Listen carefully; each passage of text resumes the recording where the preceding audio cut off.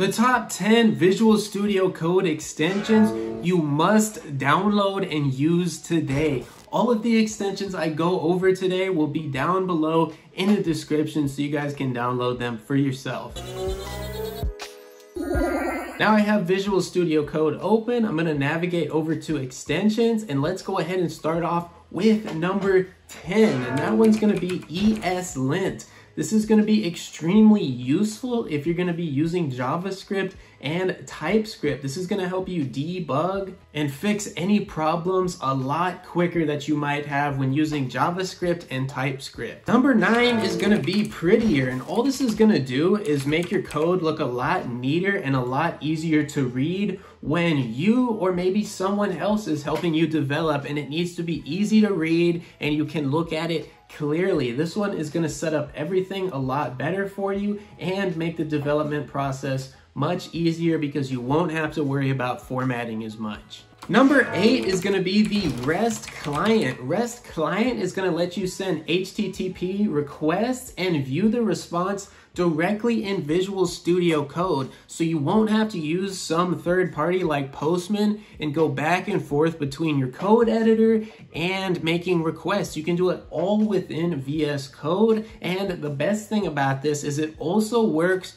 with GraphQL. So if you guys are creating a full stack application and sending requests between your front end and back end, this is going to make it a lot easier and a lot quicker during development. Number 7 is going to be ES7, and you want to navigate to the one down here with a plus sign that says plus React Redux React Native snippets. This is going to be super useful because it's going to provide you with a bunch of React, Redux, and React Native code snippets that you can use on the fly during development, so you don't have to remember as much, and this will give you plenty of examples that you can use on one click. Number 6 is going to be icon fonts, and this is just going to help you use font awesome icons much faster. It will help you autocomplete and give you a list of all the icons while you're developing instead of having to go back between your code editor and fontawesome.com to pick what you want. Number 5 is going to be CSS Peek, and this is going to be extremely useful if you're styling using CSS because it's going to allow you to see all of the styling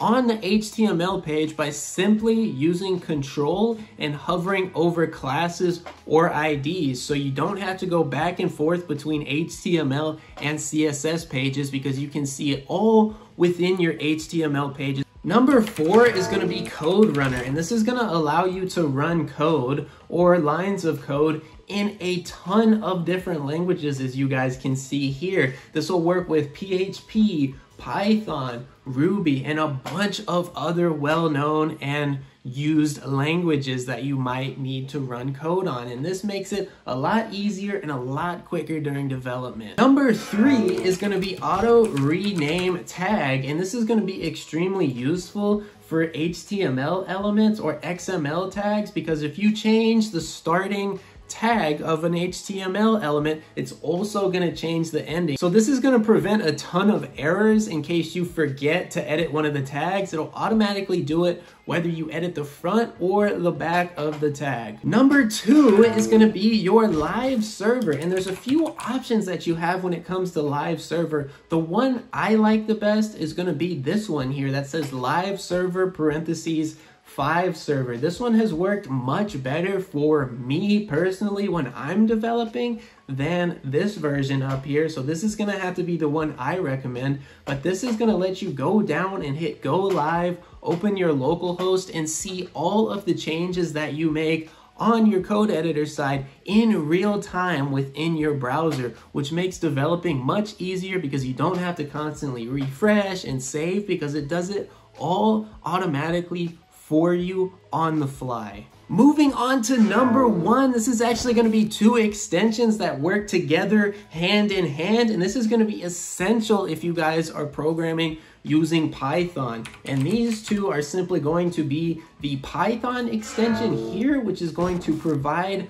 support for developing with Python in Visual Studio Code, and the Python debugger here, all by Microsoft. And this one's gonna allow you to debug issues and find what the problem is with your code a lot quicker than if you didn't have it. Lastly, I want to bring up an honorable mention that you guys might be surprised that I did not include in this list, and that's going to be GitHub Copilot. And the reason I didn't want to include that is because you basically have to pay for this, or you have to set up some kind of student account, and there's a lot of hoops and stuff you have to run through. So this one's extremely useful, but I didn't want to put it in the list simply because you have to pay for it. If you guys disagree with my list, let me know down below in the comments. I will respond to you. If you guys think I missed something here today, let me know that as well, because there's always stuff I'm trying to learn and other extensions that I want to add to my list. If you guys have any questions or anything, again, reach out through the comments. If not, I hope this video helped out. Thanks so much for watching.